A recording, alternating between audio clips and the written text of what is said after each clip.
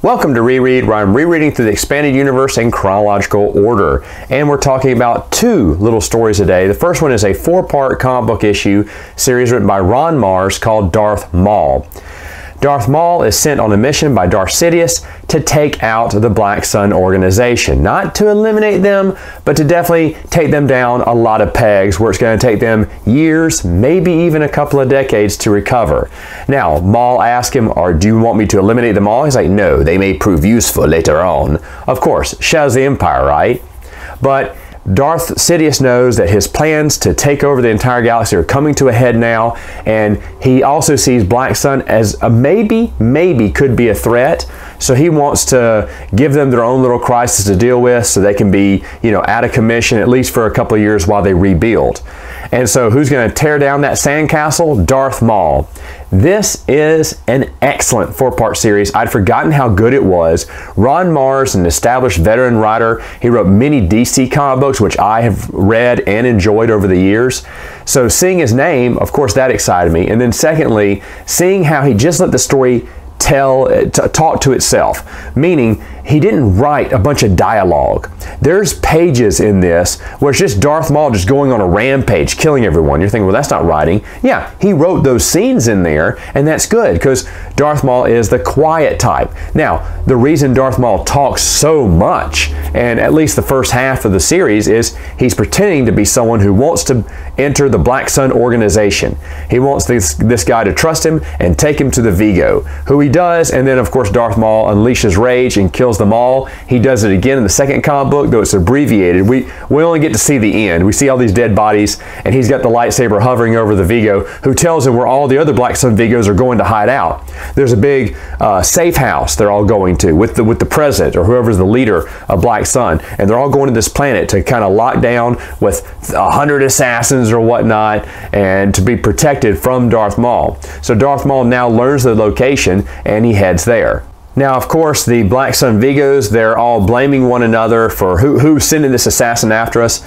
The president says, hey, don't worry, I have you all, we're all safe here. No one could possibly, kill us here. And of course, no one except for Darth Maul. Darth Maul comes in there, blasts through all of them. There is a Night Sister who is the bodyguard of the president of Black Sun, and this obviously was written before some of the short stories, or before Darth Maul was established as a Night Brother, because in it she goes, the Night Sister tells Darth Maul, you have never seen my kind before.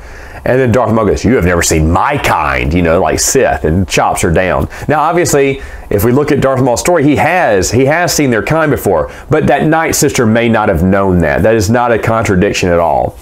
But it is kind of funny how she senses he's more than a dark Jedi. She doesn't know. She realizes in the end, before she dies, who he is. There's this nice Predator moment where she tells the boss to take off down the bridge, and she stands there at the end of the space bridge with her knife, well, not her knife, but her sword out, waiting for Darth Maul to come and attack her. And of course, there's just a lot of great panels of great action and just grunting from Darth Maul or screams of his victims. And it's really good. It's a really good book.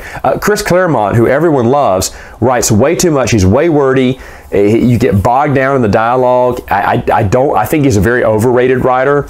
And what Ron Marz does, and what a lot of good writers do, they give the comic book time to showcase its artwork. They give the reader time to breathe and just enjoy the artwork. And that's exactly what you get to do here. And Ron Marz does a good balance in between that. Not making Darth Maul a chatty Cathy. He gives him a reason why he has to talk and pretend to be normal to infiltrate Black Sun.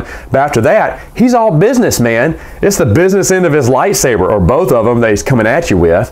And I love this. This series really surprised me. It's a much better series than I remembered. And if you haven't read it before, you definitely need to. Now, the next one I want to talk about is just a short story from the Star Wars Gamer #1. I think it's written by Steve Miller, even though I can't remember right now. It's called The Starfighter Trap. And it's basically a bunch of Naboo starfighters. Their captain is Asara, and she's leading a team, and they go out to face some pirates or intruders into Naboo, and it turns out that they're trying to capture the Naboo starfighters. So if they'll surrender the starfighters, they'll let the pilots go free or whatnot. Well, she refuses to do that, so they start fighting them. Well, her best friend, who she's known for years, turns on them. He's a traitor. He was in with the pirates, and he's shooting down the other ships going, Asara, please, please, just do what they say. Come on. We're getting too old for this. We don't need this. I'm tired of Naboo. And she's like, Dren, I've known you for years. How could you be this way? I can't believe you betrayed me. And it's just very long dogfight. I memean, give it to Star Wars Gamer Man, their stories weren't really that short. I mean, after 3 or 4 pages of going, geez, how many pages is this? It's like 8 pages. 2 columns, small print on 1 page.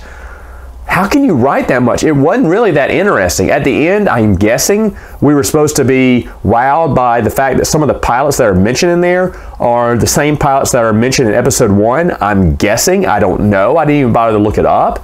But overall, it is not that exciting. It is not that exciting reading. It's funny because after reading The Monster with Panaka, I was like, oh, cool, another Naboo story. And I couldn't remember exactly what it was because, like I said, it's been a while since I looked at the story, but I was excited to read it. And then afterwards, I was like, how many more pages? On a short story, I'm doing that. So it's not really that good. But anyway, there it is. There's 2 more. I'll see you next time.